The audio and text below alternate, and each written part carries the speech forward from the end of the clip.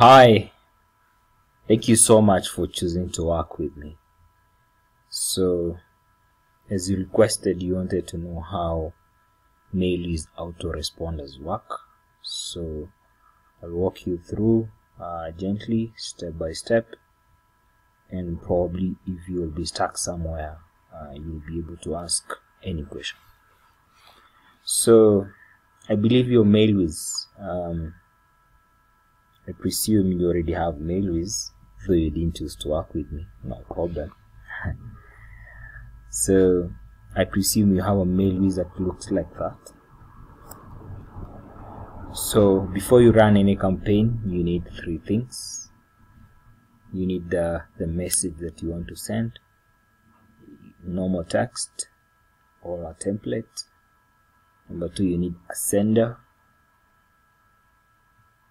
And number three, a sender is the same as the SMTP.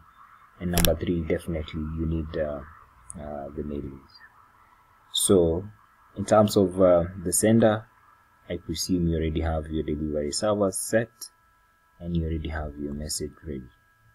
And then you also need a list, that is the message that you're going, the people whom you're sending out the emails to.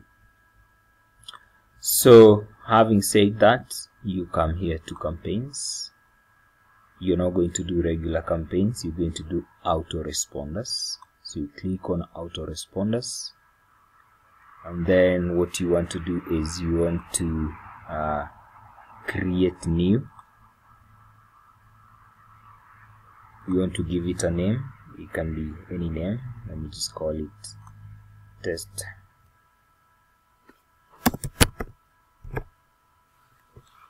And then you already have your list uploaded, so you're going to choose from list. So in this case I can choose any list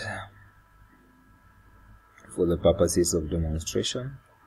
So your list will appear here. You choose the list that you want to work on. These other areas are not very important, so the next thing you want to do is you want to say save and next. Alright, here you want to put your subject, and then the from name, then the email address, the from email address, and then you need to put the reply email. If there are any replies that you're expecting, where will they go? So having said that, you can do a few, you can collect a few data here whereby you can track on the opens or the URL. You can decide to embed an image or not. Yes, you can decide to do a preheader or not. A preheader is something of this kind. Let me show you this one. For instance, if we pick yearly network here, how will you start the new year? This is a preheader, and preheader may not necessarily be the first word of your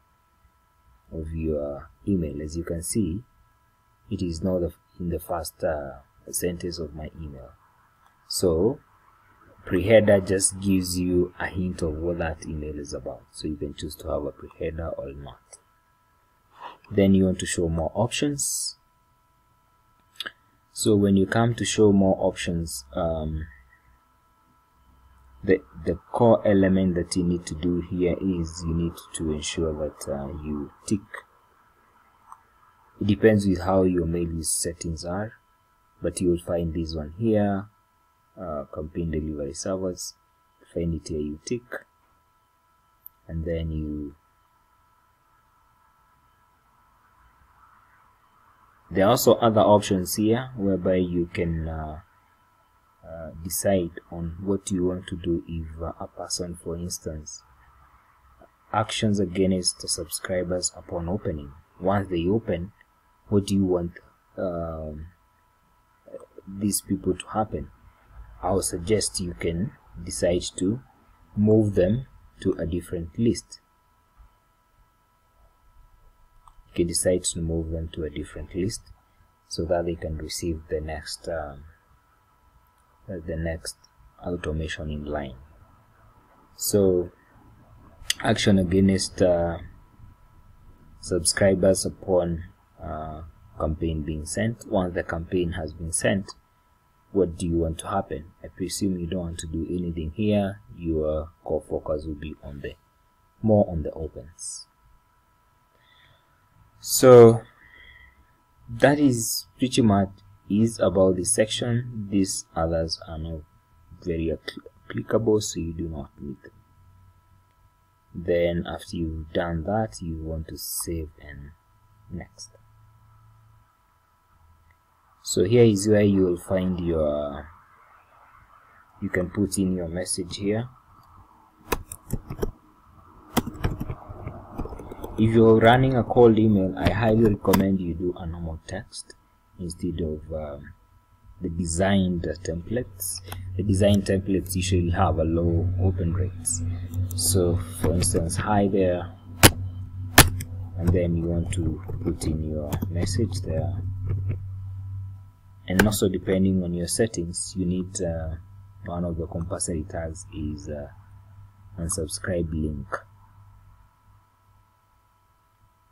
not unsubscribe URL, but it depends with the settings. I don't know how your Mailwizz settings are.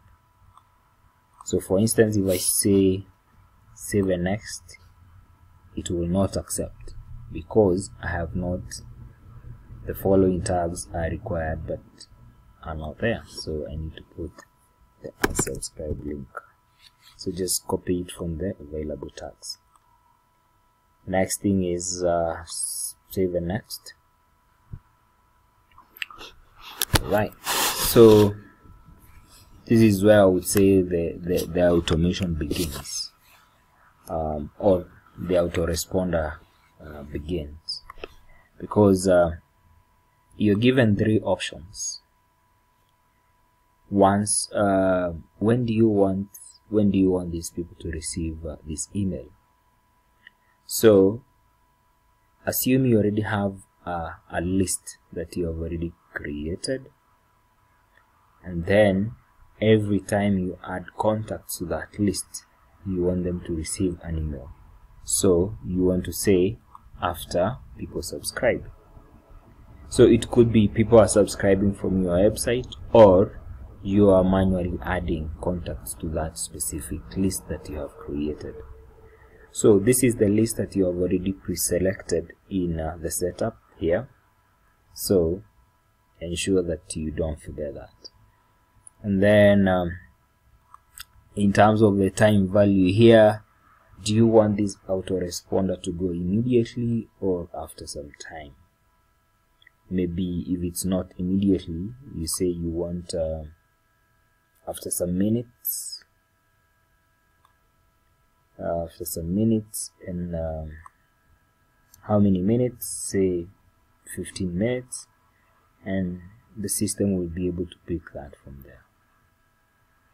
So also you're being asked include current subscribers.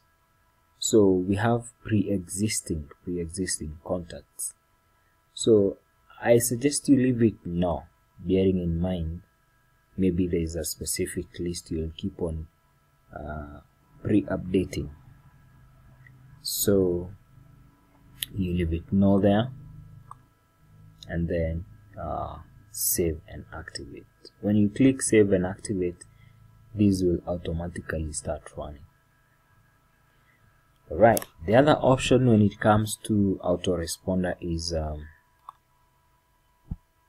after campaign has opened. So in your lists, you have already run your first email, and then you're saying I want this autoresponder to be activated when people open the campaign. So you say after campaign open, and then you give an out send when opening this campaign. There are no options at this at this trigger here. So if you want the first batch that you had previously sent to receive another email, we'll say send after people open. And then the other option is after campaign is sent. Well, after campaign is sent, there's nothing much you want to do after the campaign is sent. So these are the two options that you will be using. That after you have added people to a specific list, they receive an email. Or in that list, if they open, you already have created another autoresponder and then they receive an email. I know you could be having questions, so, and in a nutshell, that is how Mailwizz autoresponder works. So I'll share this video with you, and then if you'll be having any questions, we can run through together via live call up to your level of satisfaction. Once again, thank you so much for giving me this order and for your time. And in case you'll be having any issues with your Mailwizz, or you would want me to manage your campaign entirely, so that you don't have to worry about how your campaign is doing, the health status of your sender, or you don't have the time to do that, I can do that for you. Let me know when we can have a live call in case you have any questions or you need any clarification. Thank you so much and Happy New Year.